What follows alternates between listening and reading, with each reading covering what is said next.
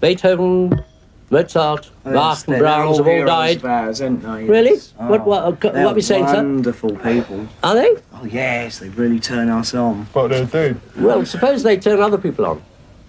That's just their tough tricks. Which one? Nothing, a rude word. Next question.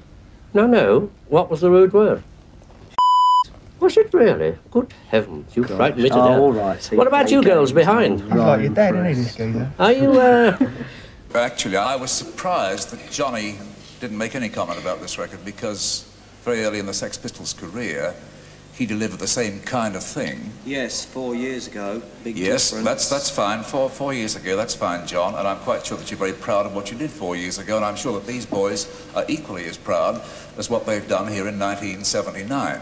No, hold on. Boys. So you can't criticise them from that particular angle. I think one of the great like to be pities on this patronised, and that's what that record reeks Shut of. up, will you? No, I will not. It's I think done one by of a load of old one of the great men. pities on this particular record It's rubbish, full is stop. jukebox dueling. Rubbish. Miss. How would you like a nice smack in the head? Not very much. Well, then shut your mouth and get out of my way with that thing. What do you think you can offer a 16-year-old Green Day fan that Green Day can't? Big Willie. MTV, bye-bye. I think I said my piece. Off! With the Look, street? I don't have to explain myself to anybody, and I ain't going to really bother. Now, I was asked here, right, to interview with the band here, Pill, but now, like, we're facing a cheapskate comedy interrogation act, and it just ain't on, pal. It's a joke. It's a farce. You mean you don't want to give any messages to I don't have to explain myself. Sooner or later, somebody will open their eyes. Oh, sorry, rude word. Well, it sounds like we've heard this story before. Really? Would you like to tell me where? Good night.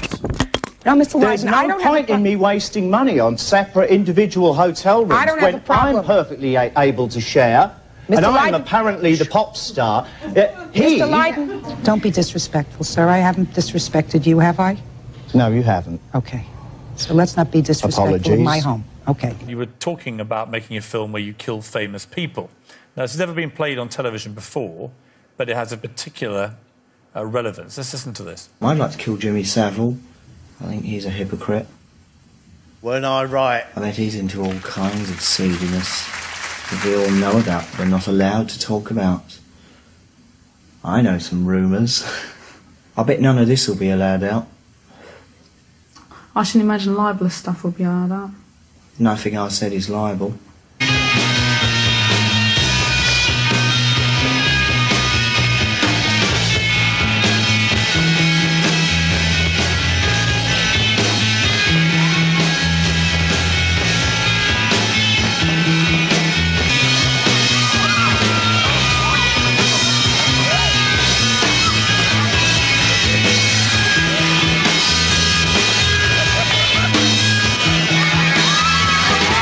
We wrote the songs, we did all the work, we did the gigs, we led the lifestyle, and he just seemed to have collected the accolades. Which, well, for a certain point as well, he tried to collect the money as well.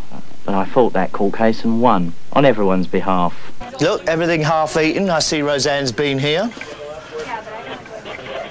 Is that supposed to be her? That is her. Vile hands. I'm not going to be rowing with her. I have this agreement in front of me saying I can film backstage. This is backstage. What would you like me to hold on to? Another camera?